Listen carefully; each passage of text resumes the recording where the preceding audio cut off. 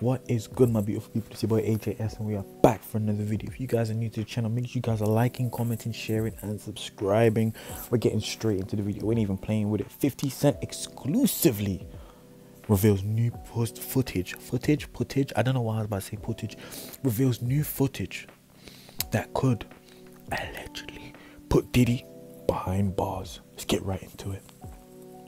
They know, like, if something crazy is going on, if they send it to me, I'll make sure it get out there. Like, as far as this video.com is concerned. Yeah, yep. And those other properties. So they sent it to me. I really kind of felt like those photographs was not happening because of Cassie. I felt like they was happening because of Puffy.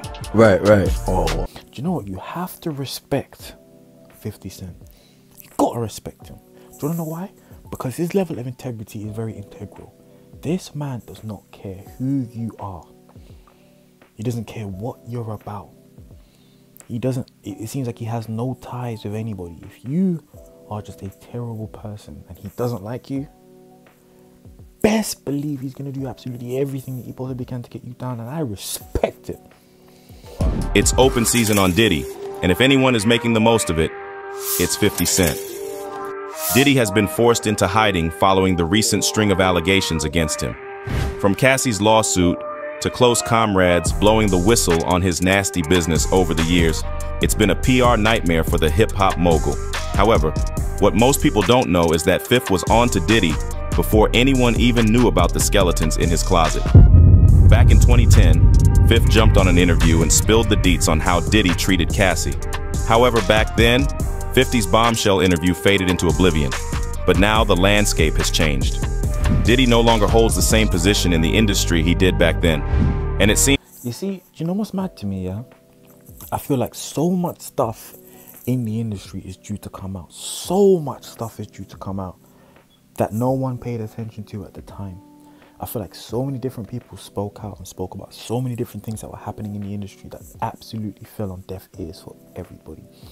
But now, in the kind of era that we're in, the kind of movements that we're seeing happening, I feel like everything is starting to come back up and it's beginning to bite everybody in the ape. I feel like people are running scared, and you should run very scared. I'm not gonna lie. When you hold all the keys in Hollywood and all these types of different places, and you feel like you can push your way around and take advantage of people, and you're moving mad. I'm not gonna lie. Seems like everyone has something to say against him, especially 50, who could very well become the reason for Diddy in an orange jumpsuit. Just what crucial evidence did Fifth get his hands on? And is it enough to land Diddy in jail? Let's find out. Puffy's like a bitch. Oh, shit, man. What'd he say? To describe Puffy in one word is a bitch. Fifth and Diddy are sworn enemies. For years, Fifth has been dragging Diddy's name through the mud, hoping to dethrone him. When the G Unit member isn't calling Diddy gay, he's taking shots at him for his wild parties. However, his efforts proved to be in vain until Cassie entered the picture. There comes a time in every creator. They ain't need to hit me with the ad like that. They ain't need to hit me with the ad like that. Let's get that. R&B singer sent shockwaves through Diddy's world by filing a lawsuit against him towards the end of 2023. From years of physical abuse to forcing her into bed with male escorts, Cassie spilled the beans on everything in the most chilling detail. I just want to say, yeah, I feel like the rabbit hole with this whole Cassie and Diddy thing is literally just like, we're just at the top of the rabbit hole. Like, we haven't gone deep yet. I feel like Cassie has so many more bullets in the chamber that she didn't unleash, that Diddy is lucky-ish. Well, not even lucky-ish, because it set off so many chain reactions. I feel like she's playing chess. She did the right thing. Yeah, you did the right thing. You did the right thing. She gave just the amount of information to set off so many more emotions that was going to allow Diddy to finally crumble. While Cassie settled the matter outside of court with a $30 million settlement, her lawsuit opened the floodgates. Fans started combing through Diddy's socials with a fine-toothed comb, putting everything under the magnifying glass. Suddenly, that video of Diddy scolding Cassie while she was covered with a blanket wasn't funny anymore. What you gotta say now? What you gotta say now? You ain't got shit to say. However, if there was one person who wasn't shocked, it was 50 Cent. He knew about Diddy's abuse long before anyone. In fact, back in 2010, Fifth tried pulling back the curtains on the relationship, but his words were chalked up to that of a jealous rival. During an interview with DJ Whoo Kid on Shade 4550, Cent revealed that back in the day, he received some explicit pictures of Cassie on his phone. Shocked, he rang up Diddy, asking him for an explanation. Send me the girl pictures, like pictures of this girl, like not the shit that y'all saw. Worse, way worse. Hey, I heard about these pictures, and this is the thing. Like, I'm hearing like deep in this situation, like Cassie would have like some of the data and stuff like that Diddy was creating, delete it, and then Diddy was able to come back and be like, haha, got you, still got the data. Like how mad can you be as a person to just hover all of this stuff all over Cassie? And then not only that, you've then gone and sent it to different people in the industry. It's like, bro, was you so on top of the world that you thought you was never going to get caught for this? And you know, I get it. Maybe he did really think he was never going to get caught for this. Maybe he really did think he was going to get away with this, because so many different people in the industry have been getting away with stuff like this for years. But the chickens have come to roost. Oh, you kidding me, yo? Like penetration pictures and Nah, come on. Instead, Diddy turned the tables on Fifth, questioning him on how he got his hands on those pictures. But Fifth didn't know. Though unaware of the source, a lingering intuition told Fifth that something was not right. even I called the nigga. I said, yo, you fucking with this girl? Like, you like her like that? And he was like, yeah, that's my girl. I'm like, all right, I'm gonna send you something. You look at it, you call me back. I sent him the photos, the pictures and everything. And the nigga called back and was like, yo, thanks, man. Yo, I really appreciate that. Yo, where you get these shits from? It dawned on him that the sender likely intended for those pictures to become public, and given his rivalry with Diddy, the sender thought that Fifth would be the best person. While the interview was buried at the time of release, it resurfaced once more following Cassie's lawsuit, forcing everyone to pay heed to Fifth's warnings. Given all that's been revealed about Diddy, there's no doubt that he took those pictures. According to Cassie's lawsuit, Brother Love would force her into intimate encounters with male escorts. He would hire male hookers, drug them and Cassie, and film the encounters, all the while pleasing himself in a corner. The gravity of these accusations paints a deeply troubling image of Diddy's behavior and raises serious questions about his actions and the impact on those involved. Diddy most likely kept these pictures to blackmail Cassie. It's why Cassie stayed with Diddy for nearly a decade. What's even more shocking is that fans should have suspected something when he offered Cassie a 10-year music deal. It's most likely that Diddy used the deal to rope in Cassie before trapping her in a cycle of abuse. You know, the only thing I really ever looked at was like, dang, I always looked at like, what if she just came to him because she wanted to be an artist and she thought that she can sing and he thought that she was beautiful, and instead of entertaining what her dreams were about in her eyes, he wanted to date her. Do you know, I think the worst part about all of this is I feel like Cassie genuinely came to Diddy as a person that just wanted to learn, as a person that wanted to see their talent like really be on the big screen. Like, she wanted to be able to go underneath someone like Diddy, to be able to grow, to be able to you know, get to certain heights that she never would have been able to get to without him. Guidance, all of these types of different things. She probably came to Diddy on a genuine level, and this man decided to take that genuineness and completely twist it into some of the most heinous things I've ever heard. Diddy deserves everything that's coming to him. I ain't gonna lie to you, man.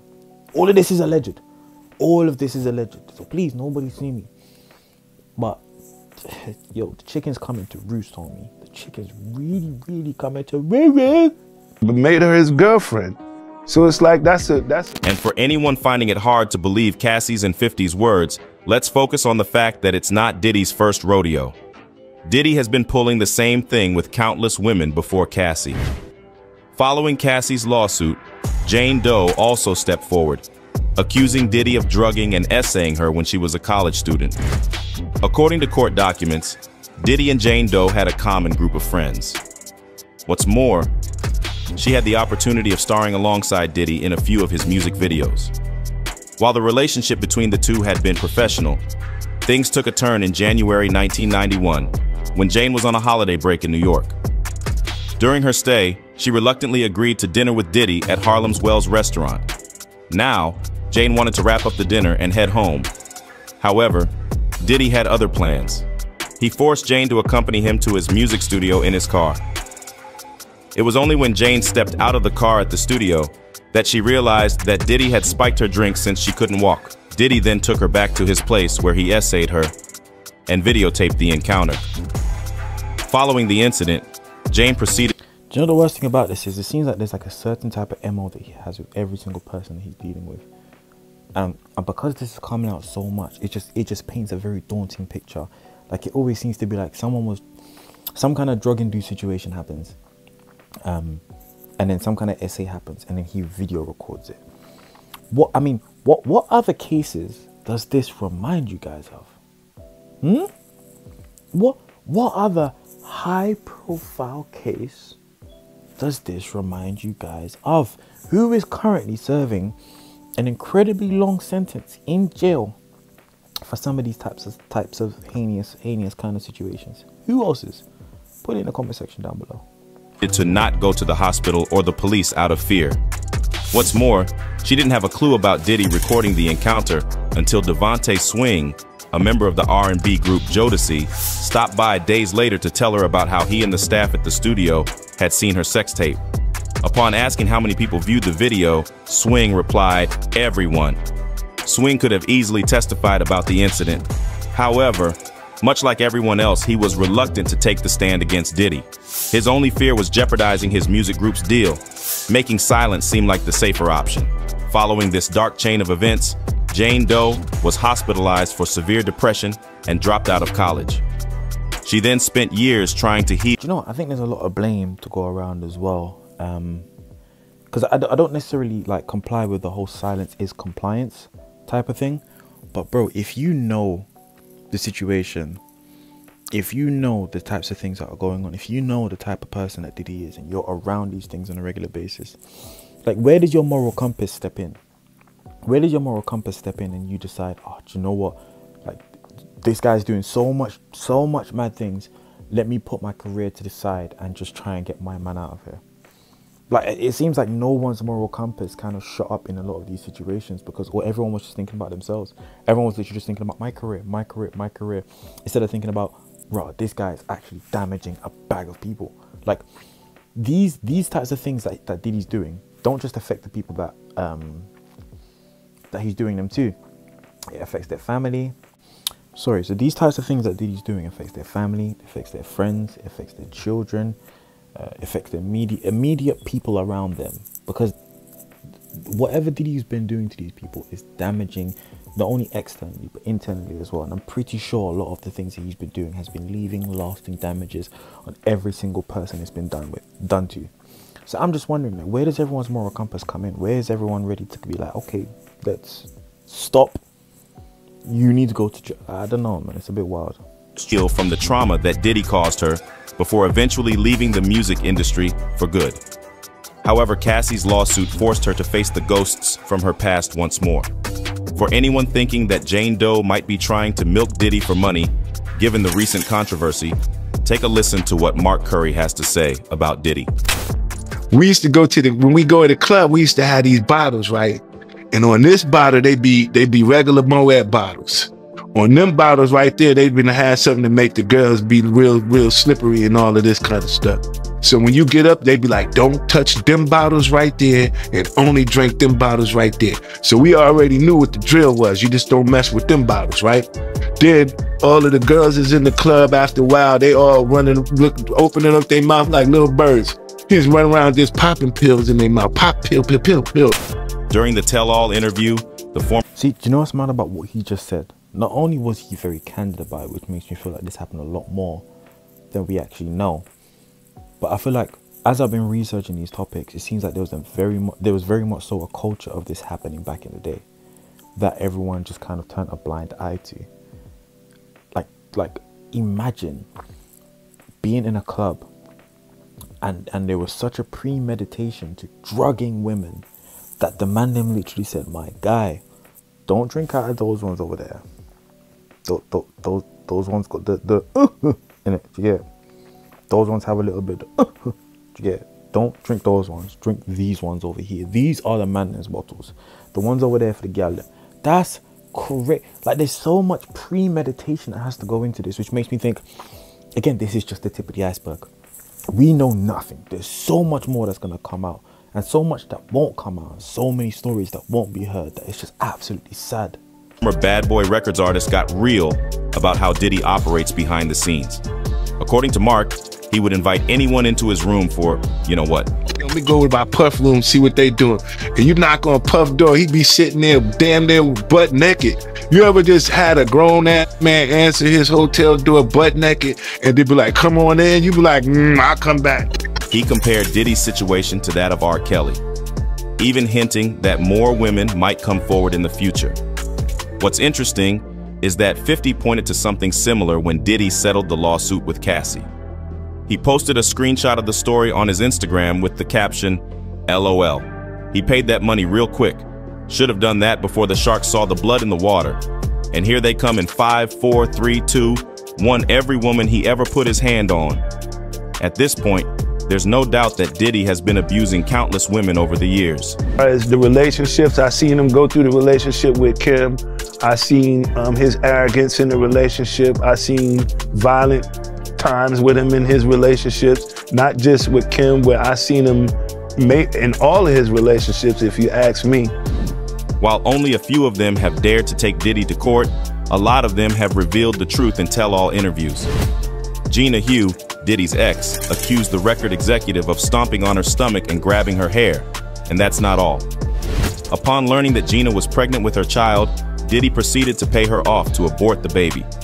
He like stomped on my stomach like really hard, and I like took the wind out of my breath. I couldn't breathe, and he kept hitting me, and I was like pleading to him, like, can you stop? I can't breathe. That said, while Gina managed to break free from Diddy's influence, not everyone has been as fortunate. Kim Porter stands as a stark example of the repercussions that can unfold when one ventures too close to Diddy's orbit. At the end of the day, whoever's around him. I am not gonna lie, the Surviving Diddy documentary is gonna be crazy, and I feel like someone really needs to reopen that Kim Porter case, because something don't seem right there.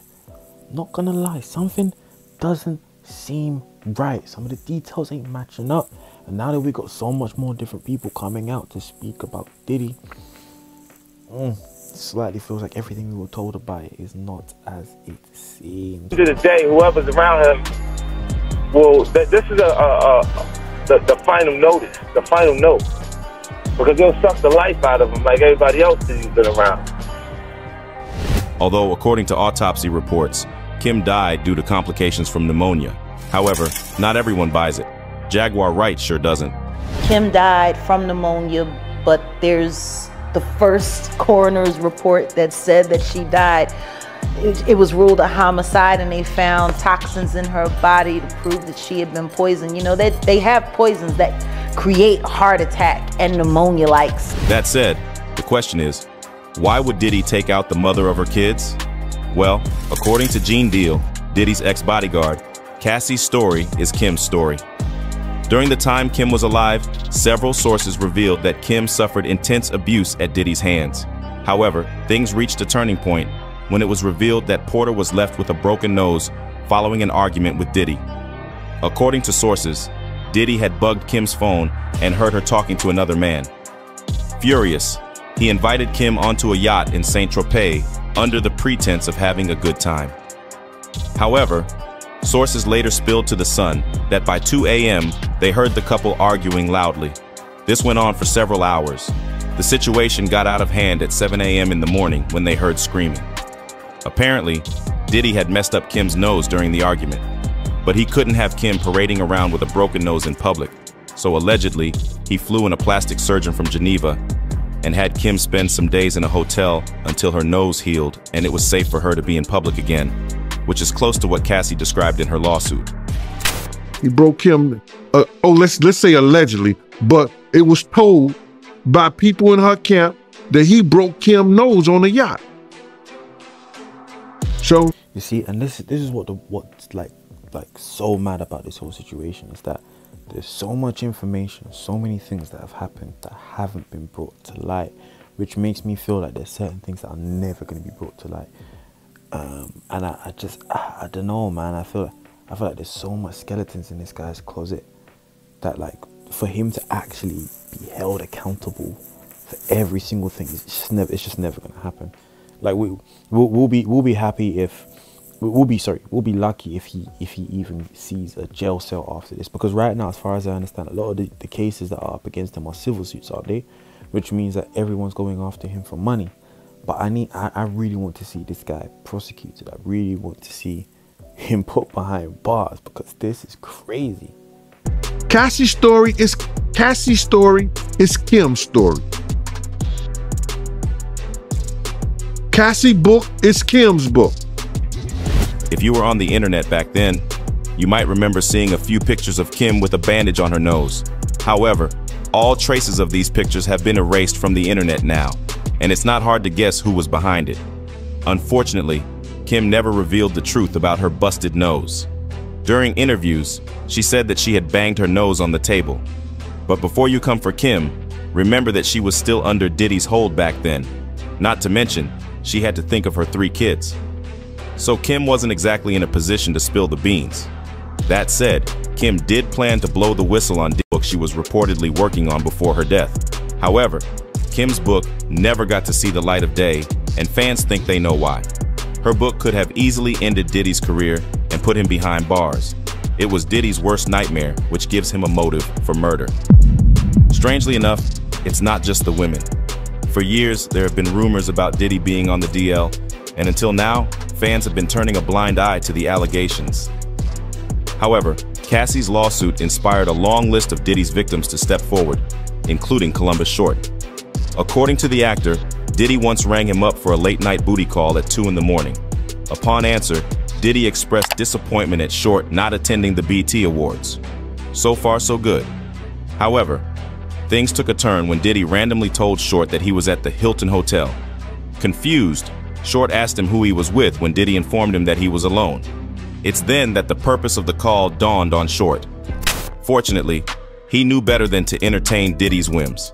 What's more, even Cat Williams, the underrated king of comedy, was not marked safe from Diddy's advances. During a recent interview with Shannon Sharpe, Cat revealed that, like Dave Chappelle, he turned down a $50 million contract as well. Hey, big up Cat Williams. We'll definitely get some of Cat Williams' content on the channel, because the man is destroying everywhere. I have never heard a person speak and have so many people pressed enough to reply. Bro, Ludacris came out of 20 years.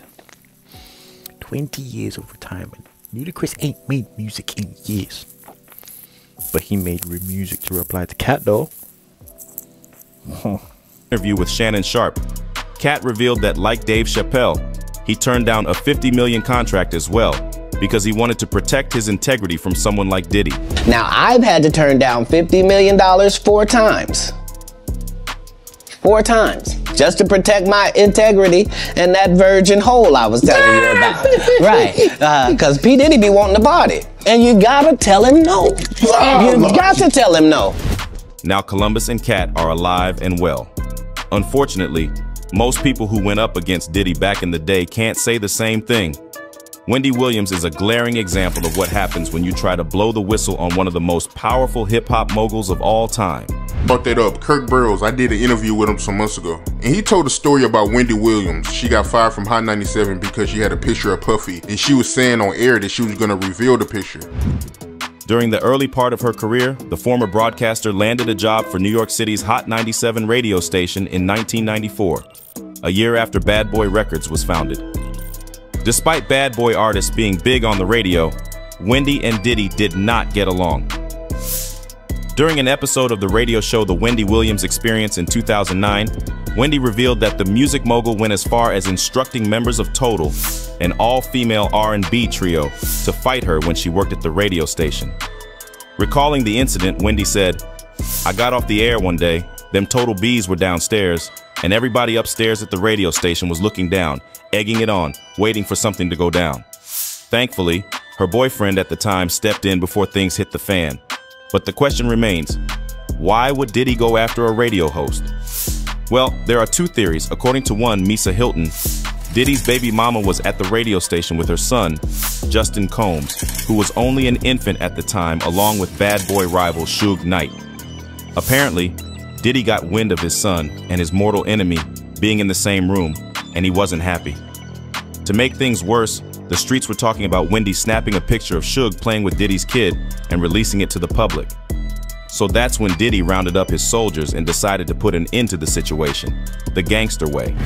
However, according to another theory, it wasn't a picture of Justin and Suge that had Diddy all riled up. Apparently, Wendy had landed her hands on a photo of Diddy getting intimate with another man. The photo showed someone pulling down Diddy's shorts during his vacation in Cancun. Now, Wendy might not have been beaten up. See, do you know what's mad? How is everyone getting a hold of these pictures? I mean, if I assume that Diddy's in a situation, and let's say, for example, he's taking the pictures of the people. Is he holding it on, and let's say, for example, he holds it on his phone or whatever device that he has. Is he then sending it out to people as a way to gloat? Like, is he just showcasing it to everybody? Is this how everyone keeps getting these photos? Or is it like paparazzi that are just hiding in the bushes and taking the picture? Like, I'm so confused. How comes so much of this material is kind of just floating around? And who is it that is actively putting out the material? Is it Diddy, the one that is just posting a bunch of revenge pee all over the place?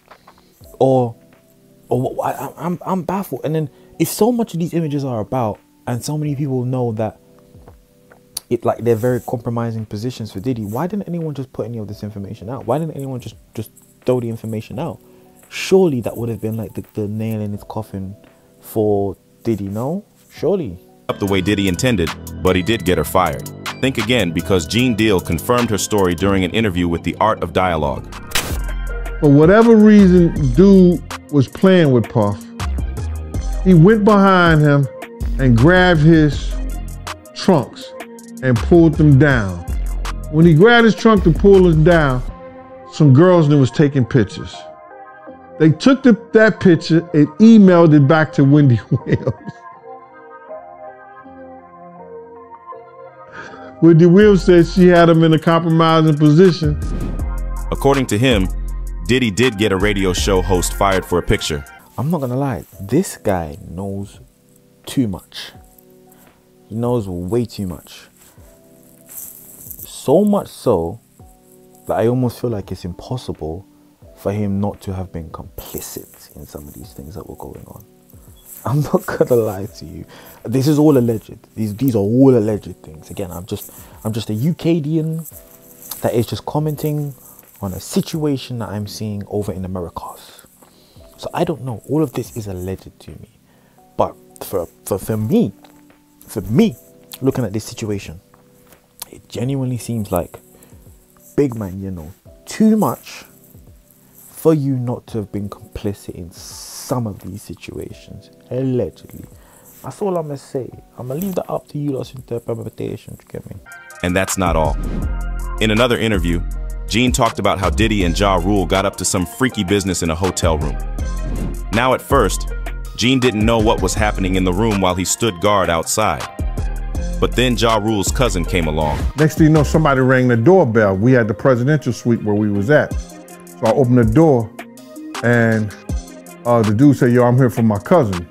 I said, who your cousin? And he said, Ja Rule. I said, well, he busy right now. He said, he busy doing what? I said, he with Puff, they're in the room, they busy, they don't want to be bothered. Gene Deal ended up confronting Ja Rule's cousin and throwing him on the piano.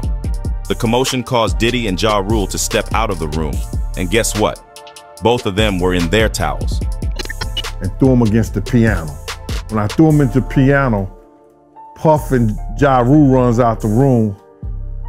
Puff got his towel, Ja grabbing his towel, but they butt the naked.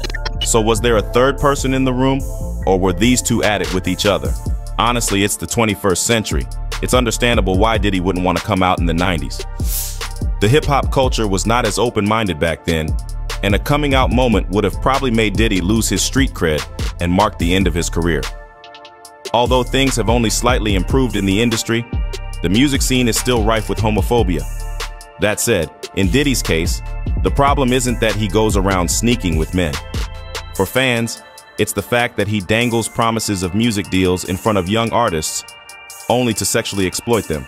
So when you get, that's called the test off. How you make sure you breaking in. Look, call the artist up here to the room, tell him I want to have a meeting by my tub. He be in there by the tub and stuff, soaking and stuff. Butt ass naked. You be like, how that? By all accounts, Diddy has a long list of victims, and people like 50 Cent intend to tell their story, which is why word on the streets is that Fifth is working on a Diddy documentary. A spokesperson for Jackson's production company, G-Unit Film and Television, confirmed the news to Billboard. Apparently, 50 plans to make a documentary about the SA allegations against Diddy and donate the proceeds from the film to the victims. 50 even posted the news on his Instagram with the caption, "WTF, at some point you gotta just do the right thing." And that's all about the beef between 50 and Diddy. Fifth, unlike others who may shy away due to Diddy's position in the industry, has embraced the role of a vocal opponent. And so the recent slew of allegations has begun to chip away at the foundation of Diddy's empire, posing a substantial threat to his long-standing reign in the hip-hop realm. Do you know what? I absolutely cannot wait for that Surviving Diddy documentary. I can't wait. And do you know what it is? I feel like 50 Cent is pulling no punches when it comes to this. I feel like he's got the exclusive of the exclusive. I feel like he's got everything that is needed. I feel like he's gotten things signed off that would never have been signed off if it weren't for 50. Do you get it? I feel like there's so many different things that are going to come out. Images, video, voice messages, testimonials that are going to bury Diddy for everything he's done. Yeah, bury him. But you know what? We're just gonna have to wait and see what happens. I pray that obviously all the victims that have been hurt by Diddy at some point get some kind of justice, closure and healing. But let me know what you guys think about this whole Diddy situation in the comment section down below. Make sure you guys are liking, commenting, sharing and subscribing to the video. Without further ado, it's your boy AJS. Peace.